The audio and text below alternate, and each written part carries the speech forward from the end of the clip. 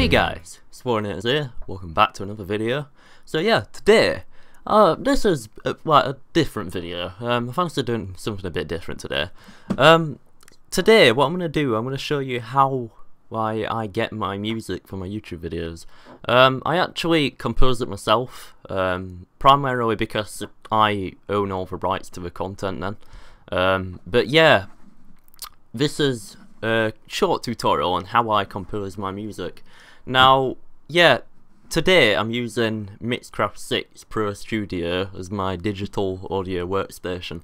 This is basically a multi-track audio, like composition software. So, and the Pro Studio of Mixcraft is about £100, so it costs quite a bit of money to purchase it. But it's entirely worth it because you can do many things with it, and yeah, I've composed many tracks in the past with Mixcraft, and it's generally a good place to start if you're either a beginner or a novice, like music composition. It's even good for some people like in the mid-range who have like a bit of experience. Personally, I wouldn't say go with Mixcraft if you're like an expert. Most people like in the music franchise, they will often use like FL Studio or Logic, something a bit more advanced. But yeah, it's good for the money in my opinion. FL Studio, for example, the top package you can get without all the VST plugins is about £600, so yeah, it's way out of my price range. But without further ado, today I'm going to be making a short dubstep beat. Now, yeah, you're going to actually need one instrument to download. You're going to need the CS bass one. When you install it, it'll go into VSTi instruments.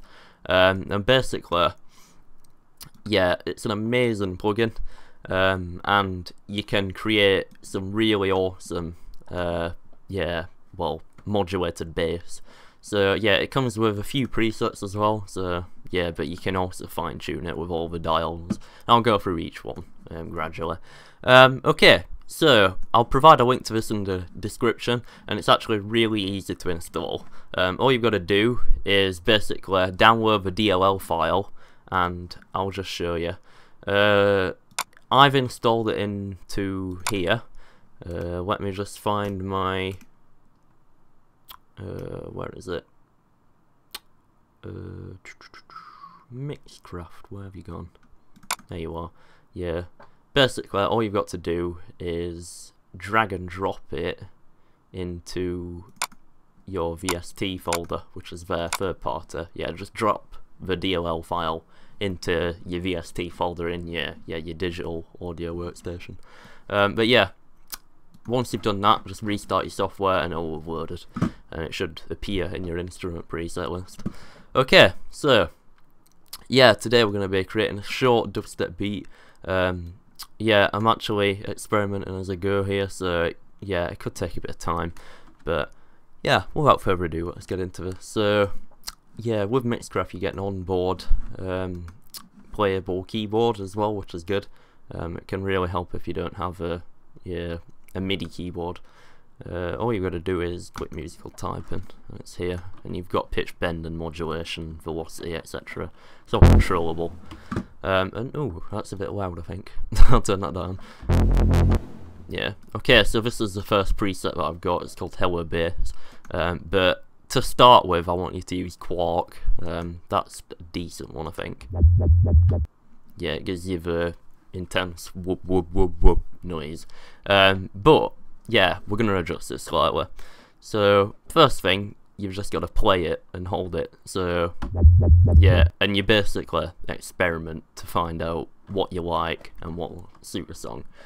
After we got this sorted, we might work on a dubstep. A drum beat, sorry.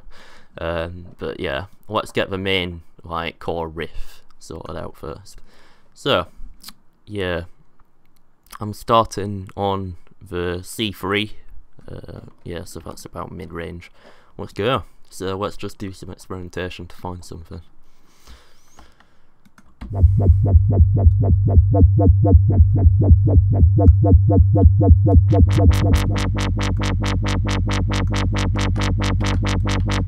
Okay, that's sounding quite decent, to be honest. Now, I'm just going to quickly go through each of these, and just to make sure we've got this preset, I'll just save it under a new name. I'll save it as new, like that. Right, so we're not going to lose that now. Okay, so waveform. This is basically, yeah, you can get different, waveforms. It's hard to explain.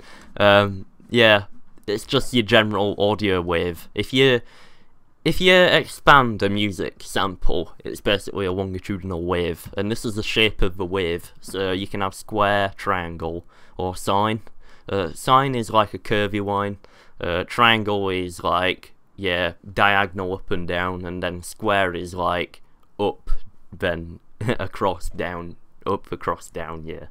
And then wavetable, I'm not too sure what that is, but yeah, you can get different waveforms. I'm not going to go into depth, but yeah, I've selected wavetable for.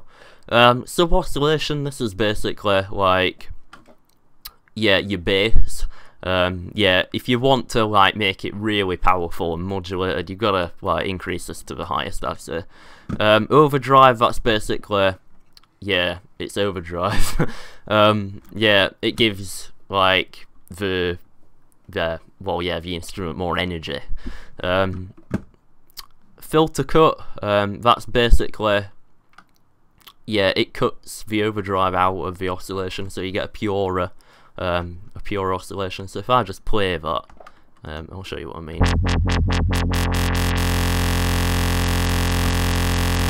See, there's no filter there. It's basically allowing all of it to pass through. But if I decrease it all the way, see how it basically, it filters out the noise. Then resonance, this is basically, yeah, the resonance of the audio. So yeah, if I increase the cut now,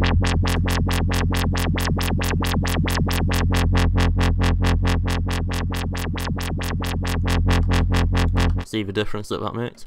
Reverb, that's basically the echo in the background. Yeah, preferably with something like this you should keep it low, because yeah, you don't want that echoing in the background. You're better off with a purer sound. So yeah, that's sounding pretty decent now. Envelope attack, this is basically, if you increase this to the highest, you'll get a gradual increase of a note. So yeah, but if you decrease that, it's just instantaneous, like that. Decay, I'm not too sure about decay, but yeah, I'll have to look into that, but it's not really important. Sustain, you want that up to the highest. Basically, if you sustain as low, like, the note will drop after a period of time. So if I decrease that now, see how it just fades to nothing. If you want it to stay forever, you want it on the maximum. Release, that's basically when you release the note, it'll fade out. So if I put that to the full, I've actually released the note there and it's staying. So yeah, you want that on a tiny bit just to give it that bit of extra oomph when you release a note, but just don't overdo that. F mod, now that is basically the frequency of the oscillations that you're producing. So if I increase that,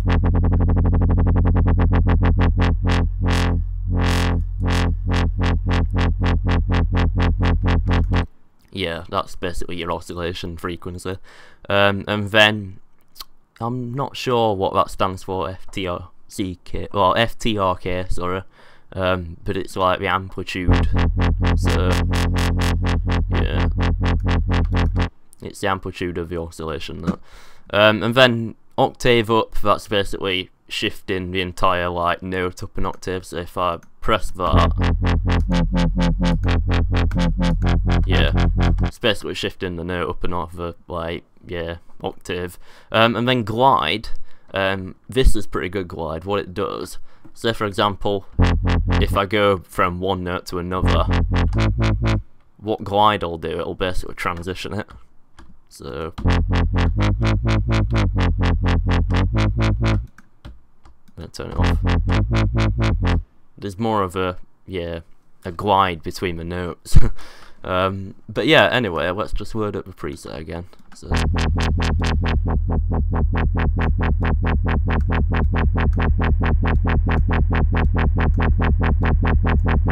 right. So we've got this instrument sorted now. What I'm going to do, I'm going to quickly sort out the tempo for the song, set it to about 140 beats per minute.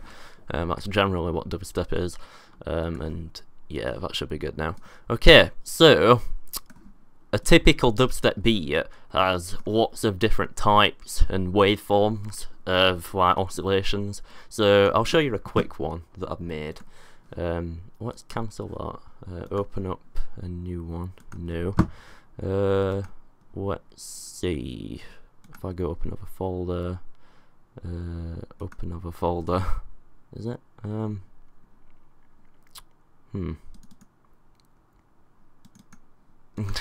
Oh yeah, it might be that one actually. Beast. I've got some weird project names. So yeah, it might be this one.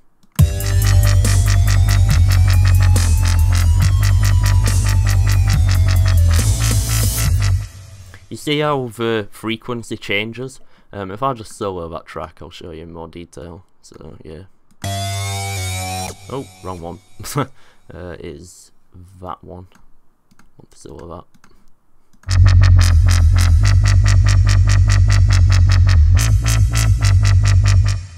Now, I bet you're wondering how I've actually done that. That is actually automation of a track, and I'll show you how to do that in a minute. So yeah, that's just a quick sample of what you can do with it. But obviously, you can do other things. You can have multiple instruments, and yeah, have different like waveforms to get a different sound of each note, which can be quite interesting. So let's just not save that. Maybe it's in projects. I'm trying to think which one I'm looking for here. No.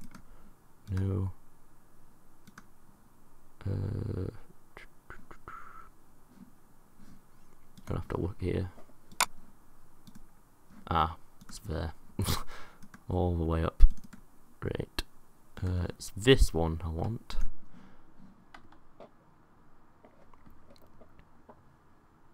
See, what I've done here, this is actually all the same instrument, but if you look at some of the presets, what I've done, each one is different, and yeah, oh god, wrong one, custom, yeah, see how like I've basically got different presets for each like instrument, and that's how you can actually alter some of the notes. So yeah, this is what I've got right now.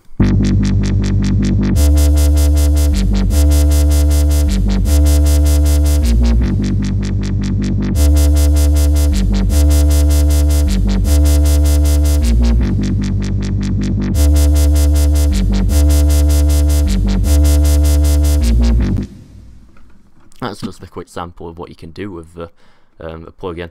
But anyway, let's get back to the one that we are going to make. So quickly what I'm going to do is going to delete these tracks, and then we'll insert some instrument tracks, which is Control E for Mixcraft. Delete that audio track and set U to 140, like that. And then let's get making this track. So VST instruments, you want to select the CS bass one, and then the preset that we just made, or the preset that you've made, so which is that one. And then let's go. Now I want to bring up the musical typing actually, and now I've basically got to find a decent riff, so this could take a bit of time. Right, we've got this riff. Yeah, sometimes it can take a bit of experimentation to actually find something you like, but yeah, once you've got your main riff, you can then sort out a drum beat and basically find something that works. But yeah, I'm just going to lower this by an octave, see if it sounds better.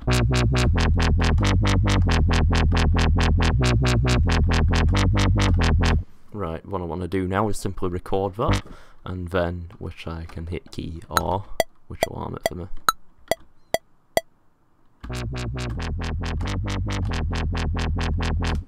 And that's it. I basically recorded it now, and now I can edit this track, which won't take long. I've just got to basically syncopate the notes so that I just inserted a new one. Syncopate the notes so that it's all in time, and then we're all ready. We can start playing around. Actually, I want to set that to about 1/16, make sure it doesn't get too accurate. Set the loop end, and then we can basically start playing around. Okay, so now, earlier I was saying you can actually automate these. Now what you've got to do is basically go on toggle automation. Now this is different depending on what software you're using, but it's generally the same process. So yeah, then you want to go to CS base 1, and then for the oscillation frequency it is modify F mod. That's what you want to look for. Now if I basically create a point and then adjust this, it'll adjust the frequency. So let's find some notes that will work here.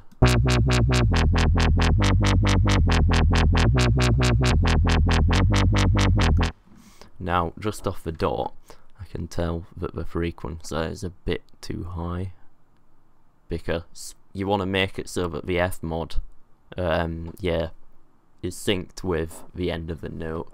So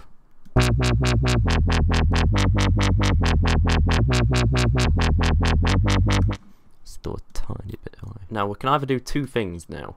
We can basically adjust the modifier of the F mod to make frequencies higher on one instrument, or we can have multiple instruments and then basically adjust it dependent on that. So I think I'm going to do the other way, because it's a tiny tad easier, and it takes a lot of time to actually syncopate all the frequency of oscillations with the beat using the F mod. So I'm still having trouble using that now, but it is a good feature to have. Okay, so then let's basically duplicate this track a couple of times. So we've already got this. And then what I'm going to do, I'm going to delete specific notes. So let's delete you. Let's delete you. And then hang on a minute. Let's delete that. Delete that. Delete that. Let's delete that. Delete that. Delete that. Right. So we've still actually got notes on each one now, but they're actually using different instruments. So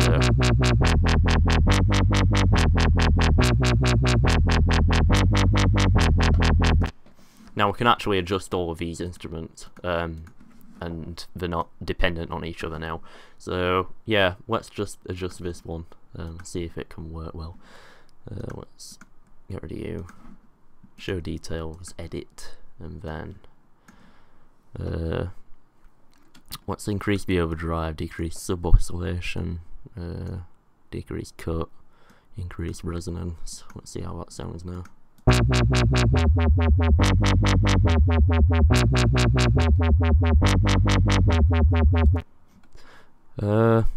Now that actually sounds pretty decent in my opinion.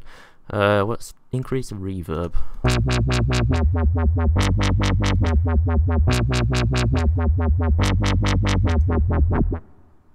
Now what I'm going to do, just quickly, I'm going to move that down there, and I'm then going to highlight this specific area, and then we can loop playback and then adjust it manually, and we don't have to stop it. I'll just decrease it a bit so you can actually hear me speak. Right.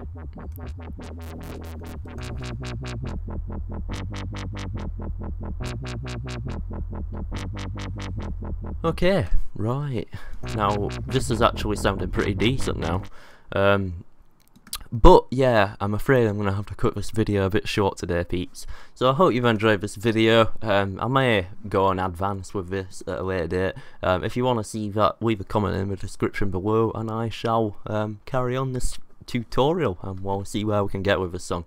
So yeah, without further ado guys, I hope you've enjoyed this video. Please don't forget to leave it a like, and of course, peace out, have a good one.